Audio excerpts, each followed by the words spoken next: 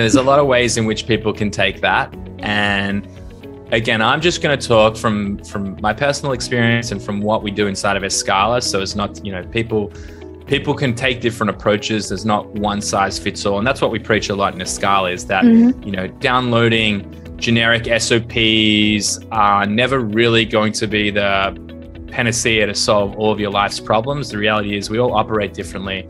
We all have different skill sets. And so when we talk about systemizing a business, I think some of the key things to first look at when I'm thinking about systemizing a business is that you want to build a system that works for you and not one that you work for. And so the first thing, as I mentioned, is like the downloadable templates. I think there's value in the template itself, but it needs to be customized to your business. You can't just simply go ahead and go to some, SOP library and think that that's going to be your be all end all. You can take insights, but it's not necessarily going to help you there. Taking what we would call the bottom-up approach is also something to avoid. So the typical person, and I'm starting here because I think it's important because people will have experienced this and they'll start to understand where the differences are. So the bottom-up approach, as we define it, is, let's say, and let's continue to use the Seller app example here. So let's say someone is using Seller app for the very first time, and their whole responsibility lives inside of every functionality that the Seller app effectively delivers upon.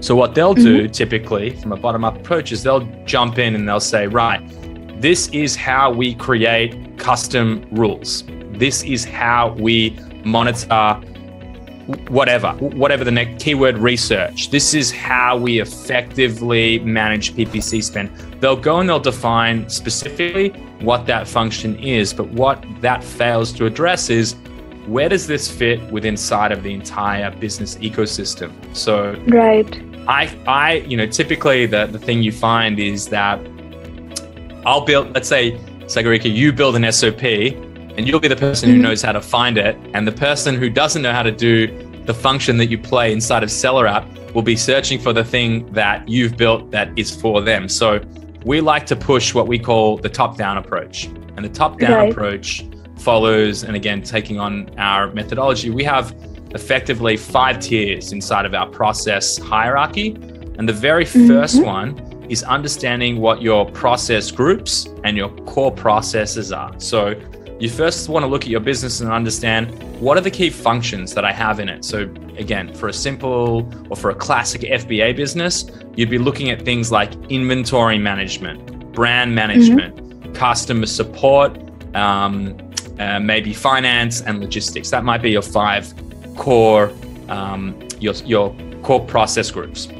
Now, the next thing that we do, taking that top-down approach, or that you're going to want to do, is you're going to want to understand, well, now that I have the core processes and those process groupings, well, what happens inside of each one of them? So if we take product discovery, for example, inside of product discovery, there'll be an individual contributor at that point. So you'd say the sourcing specialist will have to perform these specific tasks. So now what we're doing when we're talking about systemizing the business is we're taking the top-down approach where we understand, how does everything actually interact with one another? How is and the example I think that really hits home is listing creation.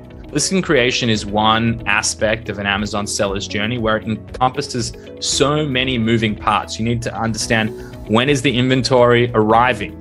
Have I got my product photography done? Is my keyword research done? Have I handled my PPC spend? EBC, A++ content. I mean, the list goes on. I could sit here and probably we could have another 30 minutes just talking about all the things. There is an entire ecosystem. Honestly, I never knew about that before I joined this Amazon business, that when you see a storefront, you see a product, you see a listing, and the number of things that are going behind the scenes to just get that listing to rank, it's enormous. It's always left me in awe of the whole idea of one person trying to handle so many things. Exactly. And that's exactly why you build systems and processes so that, I often joke, and it's not really that funny, but no e-commerce seller entrepreneur started an Amazon FBA business in order to work 100 hours a week. That's not why you created it. The idea of entrepreneurship and the freedom attached to it is, it's really not as accurate as you would think, unless you get control of building these systems and building the right mechanisms to, protect your time. And so back to building an effective system. When you understand at a high level what's happening in the business and you start to build, the next subset and the next subset, you sort of fill in the gaps, right? It's way too hard to take it from the bottom up approach, and you'll lose touch of how everything works. Also, just making sure that everything is uniform. Like I was saying before, I mean, if I could share my screen and I could show people, I could show visual, tangible examples of what we're talking about here. But I think for context here, in our 5 layers of our hierarchy, the next one down is activities. So what are the activities that are actually performed? And then the last stage is the full-blown SOPs. So this is the individual contributor, what they're doing, who's delivering it, what are the stages, the video informationals, the text, the screenshots, everything that goes into performing it. So, in our methodology, our firm belief is that you should be able to, within 15 seconds, figure out exactly what it is you need to do. If you're new to the business, or if you're an existing team member, you should be able to easily and quickly access the information you need to either validate or learn for the first time how you do what you do in any aspect. So again, at a high level, for an audio recording, that is effectively how we approach building systems. Hey, it's Riya Mittal here. Before you leave, make sure to subscribe to Seller App's main YouTube channel, where we upload all things Amazon and some how-to guides that will make sure that you're winning on Amazon. You will not get this anywhere else. Until the next time, happy selling.